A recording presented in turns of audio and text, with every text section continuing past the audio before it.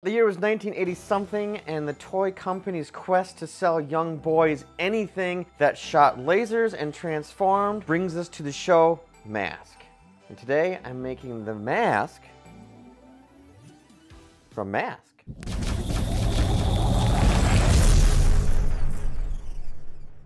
Being a cartoon show from the 80s, continuity in the animation was not a thing.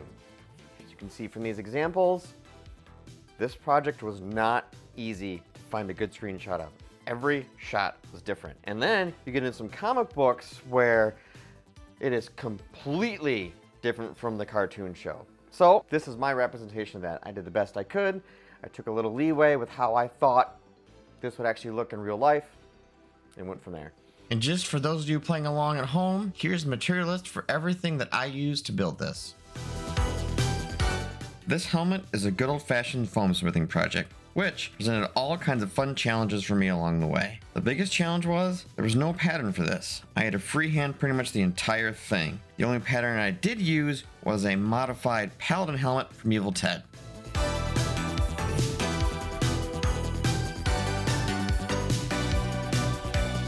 Once I had the base helmet cut out and glued together, it became a crazy game of trial and error. I went one section at a time, working my way around the helmet, cutting, shaping, and sanding.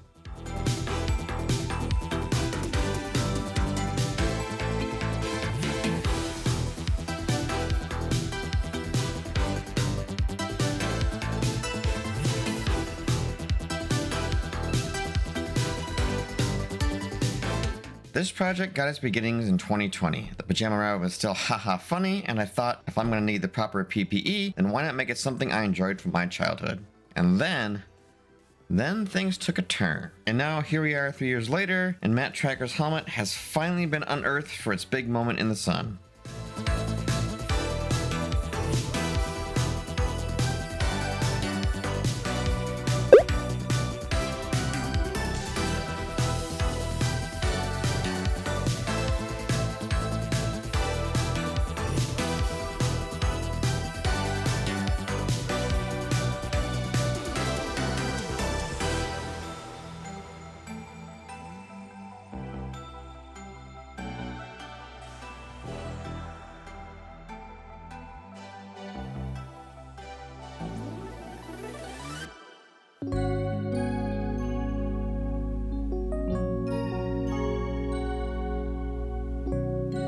The helmet now shaped the way I wanted, it was time to prep this bad boy for paint.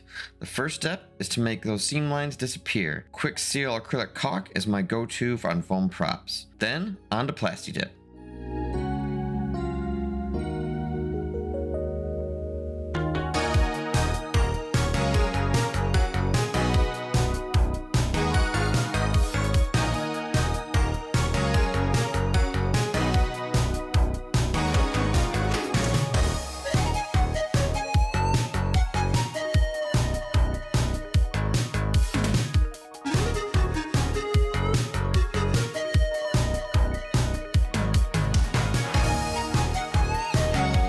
Once the Plasti-Dip had dried, it was now time to add some color to this thing. I did so using PlatFX flexible acrylic paints.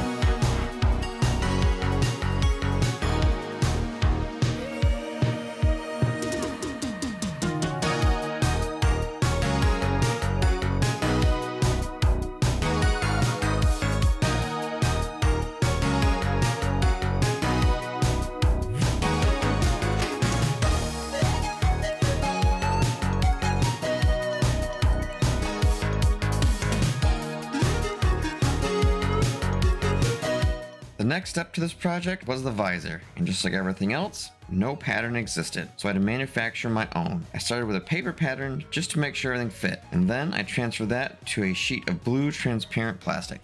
We release new videos every week, so make sure you subscribe to our channel to stay in the loop.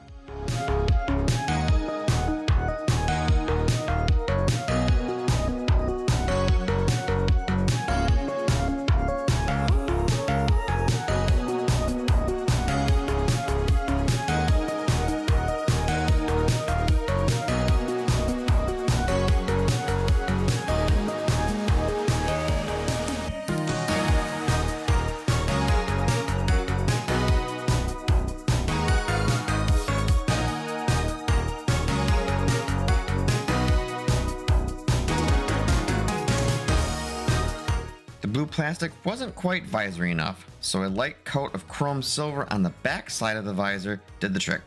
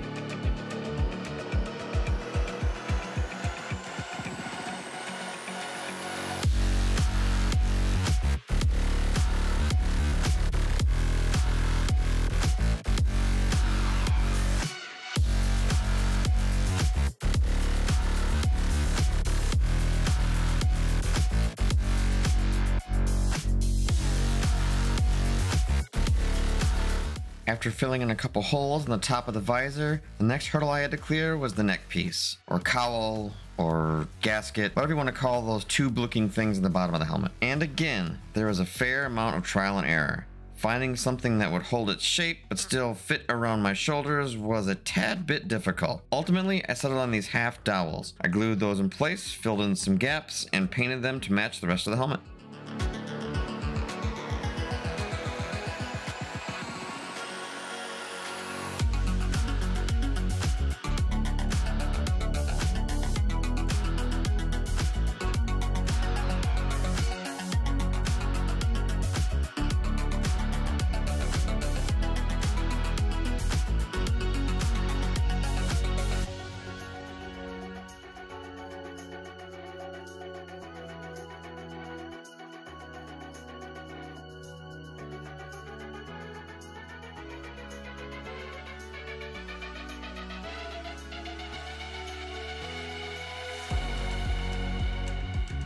With that, my journey into one of my favorite childhood shows comes to a close. And the last thing I have to do is show you all the final, sexy shots.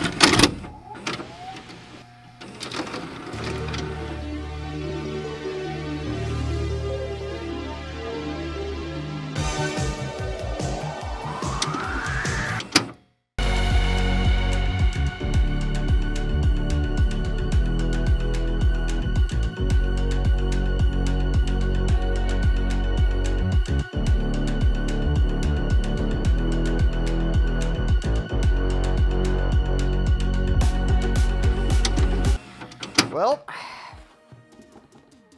we are now at the end of the video. So bye. Transformed, and they shot lasers. The only criteria I needed for a show. It wasn't hard to please me. I was a child of the 80s, and I liked lasers, and I liked things that transformed. And I liked fast cars and planes. So really the show hit everything I needed in my life. Just give me a bowl of Fruit Loops, and I was good to go.